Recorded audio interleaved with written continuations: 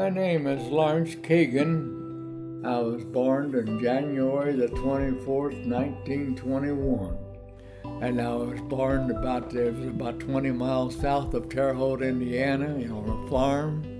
I moved into town, and I lived there in Terre Haute for quite a while till I came to Indianapolis in 1939. I got this job then with Lucas Herald, and they built parts of this Norton bomb sight.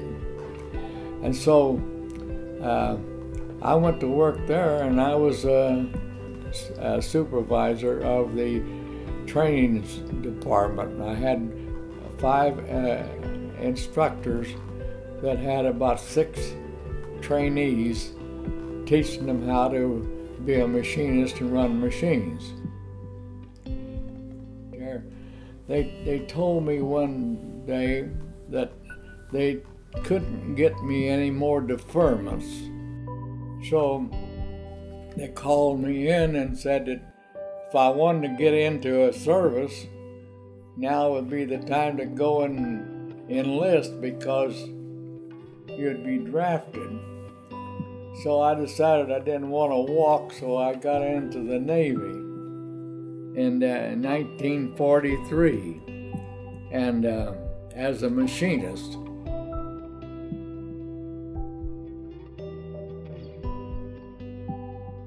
And I was on a ship called the USS Nereus, and we carried torpedoes and things like that for the submarines. So we went to on to Pearl Harbor. Right then is when we saw all those ships was laying there that had just been bombed by the Japanese, and that was an awful sight to see. We was there, and then we left there and went to Sasebo, Japan. And when we got there to Sasebo, we had 24 Jap submarines corralled in there, our ship being the command ship.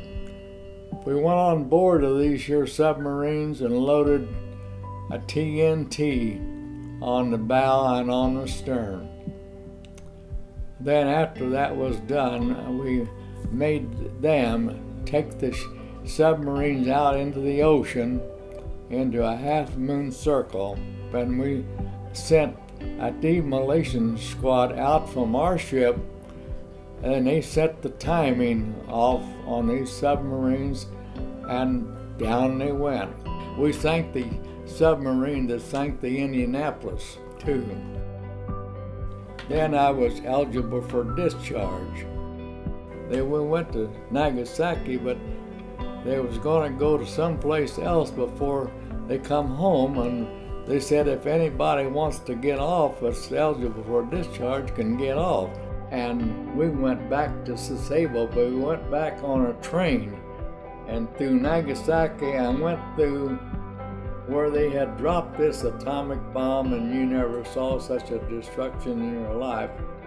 Well, we cut the train and went back into Sasebo, Japan. We finally caught a ship going back into the States. I went back to work with Lucas Herald, but I decided that I wanted to start a business, so I started a business, a machine shop, a tool and die company, Keegan Tool and Die. And I was in business for 24, 25 years. My wife then got sick and she passed away, and we had been married 60 years when she passed away. So I went to Emerson Avenue Baptist Church, where I met my wife now, and we've been married now 4 years, like going on 4 years. We finally come to Crestwood to live here, and Crestwood is a wonderful place to live. The Veterans is a wonderful club they have. It's all veterans. I'm the treasurer, and my wife is the secretary, and we have entertainment, We have dinners and things like that, but everything is going great there, having a wonderful time.